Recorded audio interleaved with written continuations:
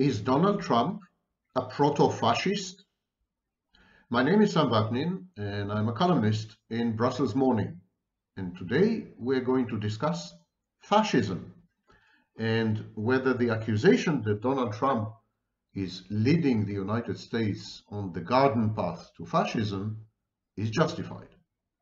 Recent statements by the frontrunner in the Republican primaries for presidential candidate Donald Trump were eerily reminiscent of pronouncements by Adolf Hitler himself. Trump compared his rivals and adversaries to vermin to be destroyed. He promised to establish concentration camps, and he blamed immigrants for poisoning the blood of the United States. All familiar tropes of Nazism, actually, not fascism. But does this foaming at the mouth, does this amount to actual fascism? But isn't this a channel dedicated to mental health issues, and in particular narcissism? Why do I keep bringing politics into it? Because narcissists are also, and possibly mainly, in politics. We need to expose and identify them wherever they are.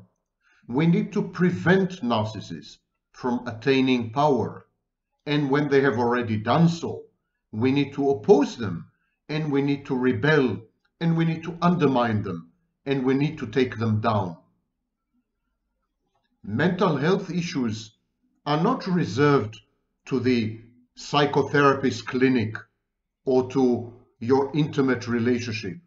Mental health issues are everywhere. There are narcissists in science. There are psychopaths in politics. Mental health issues permeate and pervade the totality of our experience, our lives. So yes, if I happen to come across a malignant narcissist, the quintessential malignant narcissist, the poster boy of malignant narcissism, and he is running for President of the United States, I have an obligation to sound the alarm, to tell you about it, especially in a channel dedicated to narcissism. And this is why today I'm going to discuss fascism. I'm going to dissect it, and I'm going to try to see whether it applies to Donald Trump and, unfortunately, to a host of other leaders all around the world. Erdogan in Turkey, Netanyahu in Israel, Sinwar in Palestine, Orbán in Hungary, Putin in Russia. They're all over the place. It's a takeover. And if we shy away from fighting them back, including on YouTube channels dedicated to their mental health pathologies, then we are doomed. So this is why this video has a place on my channel. Okay, let me quote a great luminary, Inspector Morse, in the book The Twilight of the Gods, 1993. He said, "What we are looking for here is the sort of person that slashes pictures, takes a hammer to Michelangelo's statues, and a flamethrower to books. Someone who hates art and ideas so much that he wants to destroy them. In short, a fascist." Actually, that's a description of a narcissist, or more precisely, a malignant narcissist. Nazism, and by extension fascism, although, pay attention, Nazism and fascism are by no means identical, but both of them amounted to permanent revolutions. They are revolutionary movements, but revolutions evolve or degenerate or devolve very fast into civil wars, and Nazism and fascism are slow-motion revolutionary civil wars.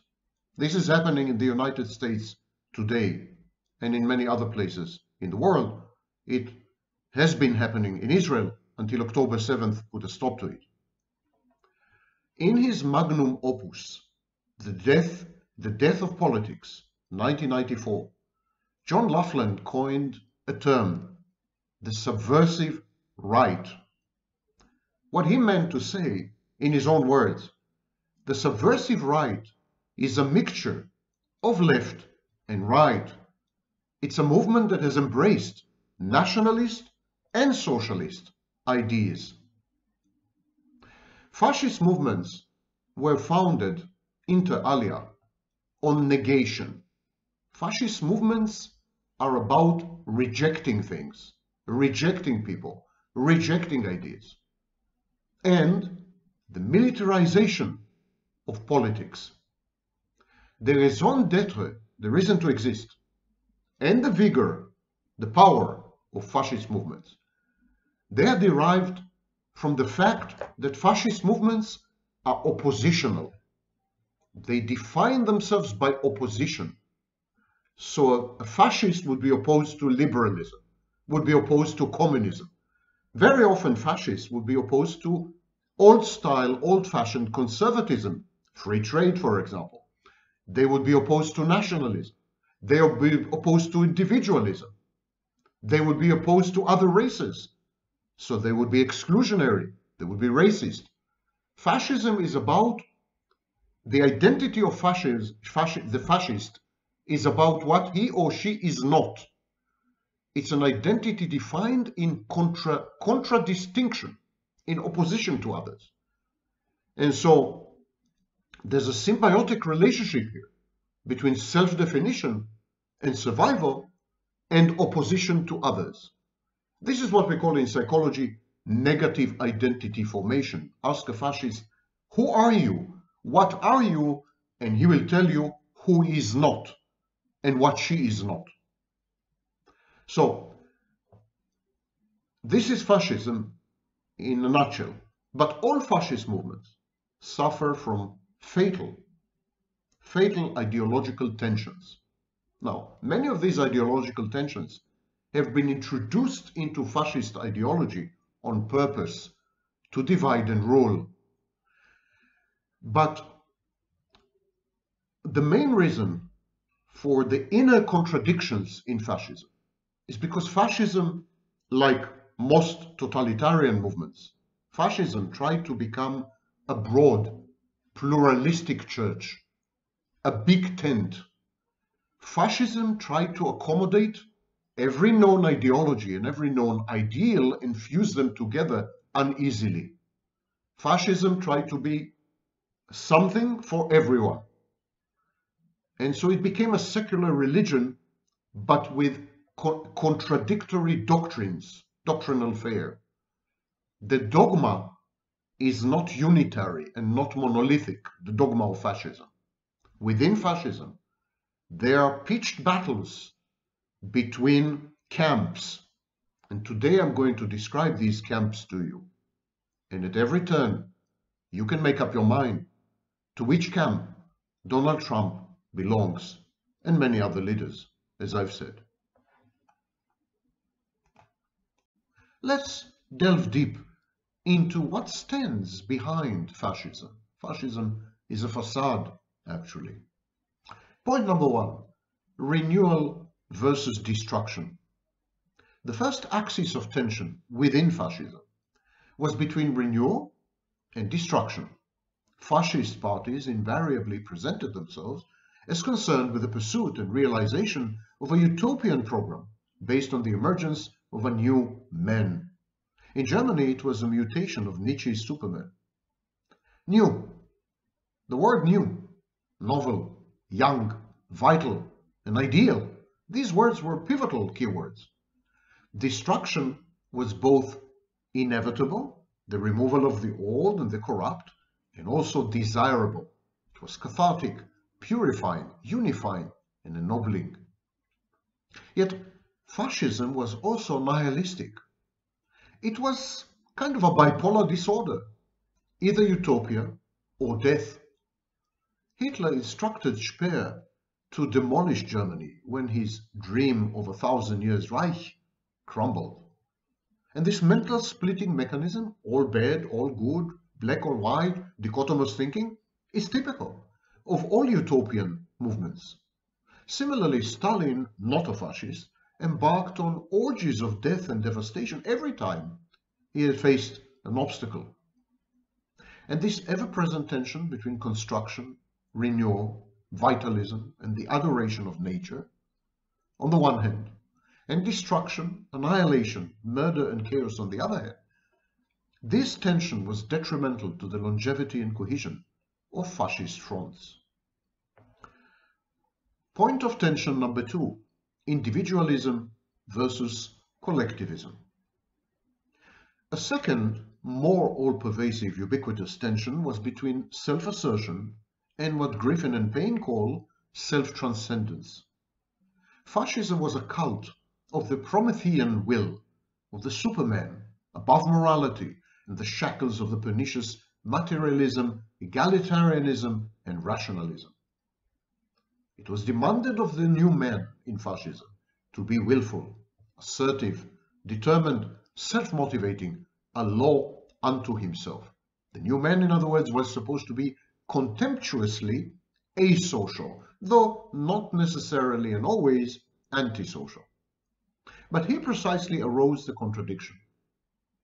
It was society which demanded from the new man certain traits and the selfless fulfillment of certain obligations and observance of certain duties. The new man was supposed to transcend egotism and sacrifice himself for the greater collective good. In Germany, it was Hitler who embodied this intolerable inconsistency. On the one hand, he was considered to be the reification of the will of the nation and its destiny. On the other hand, Hitler was described as self-denying, selfless, inhumanly altruistic, and a temporal saint martyred on the altar of the German nation. And this doctrinal tension manifested itself also in the economic ideology of fascist movements. Fascism was often corporatist or syndicalist and always collectivist. At times, it sounded suspiciously, fascism sounded suspiciously like Leninism, Stalinism.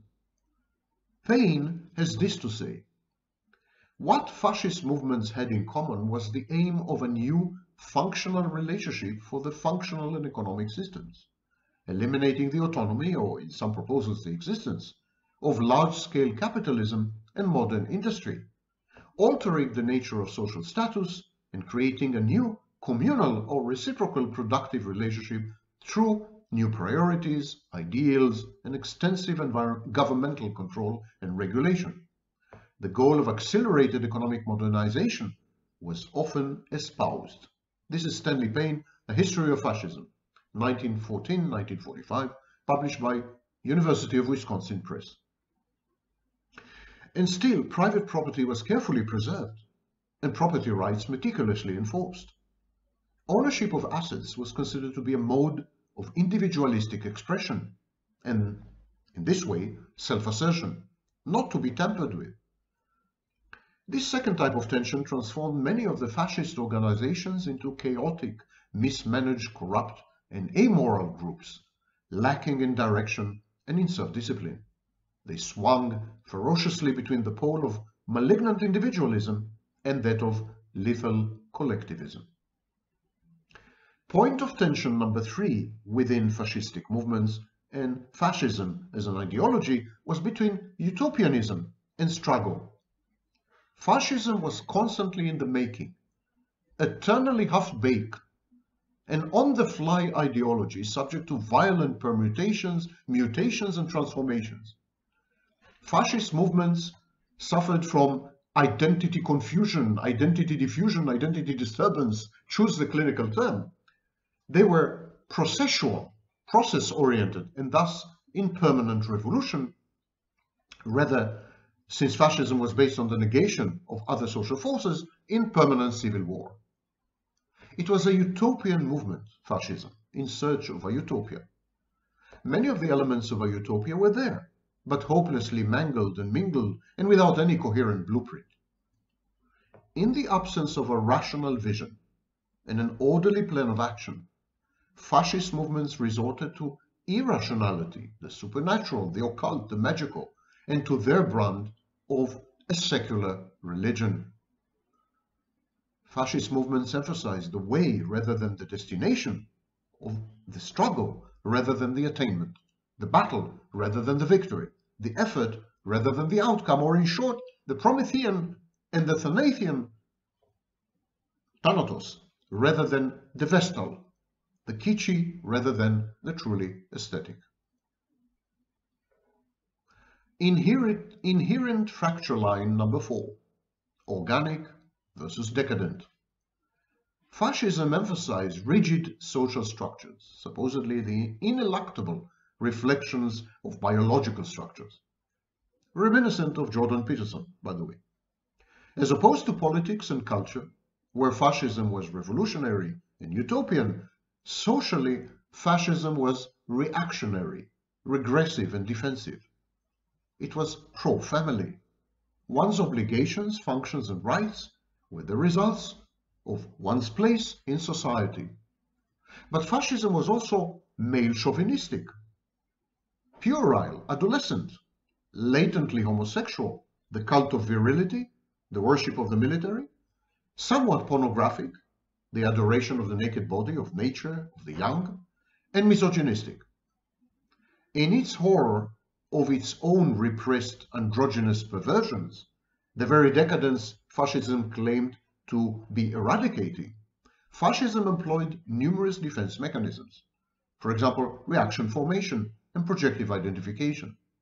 Fascism was gender dysphoric and personality disordered. Next point was the battle, or the conflict, or the tension between elitism and populism. All fascist movements were founded on the equivalent of the Nazi Führerprinzip, the leader, infallible, indestructible, invincible, omnipotent, omniscient, and sacrificial. The leader was a creative genius who embodied, as well as interpreted, the nation's quiddity and fate. His always a man, his privileged and unerring access to the soul of the fascist movement, to history's grand designs, and to the moral and aesthetic principles underlying everything. This access made him indispensable and worthy of blind, automatic adoration and obedience. And this worship of the leader strongly conflicted with the unmitigated, all-inclusive, all-pervasive, and missionary populism of fascism. Fascism was not egalitarian. It believed in a fuzzily role-based and class-based system. It was a caste system. Fascism was misogynistic, against all people, ageist, and often against the other ethnic or racial minorities. But with these exceptions, fascism embraced one and all and was rather meritocratic when it comes to it. Admittedly, mobility within the fascist parties was either the result of actual achievements and merit or the outcome of nepotism and cronyism. But still, fascism was far more egalitarian than most other political movements of that period, liberal democracy included, or even in the United States. So there was a conflict there between conservative, caste-based, class-based system, which was essentially elitist, a la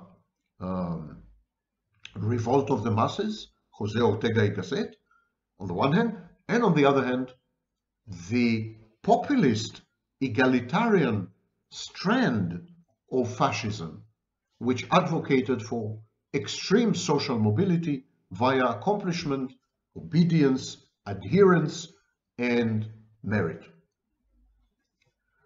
The populist strand did not sit well with the overweening existence of a Duce or a Führer. Tensions erupted now and then, but overall, the Führerprinzip ultimately held well. Fascism's undoing cannot be attributed to either of these inherent contradictions, though they made fascism brittle and clunky.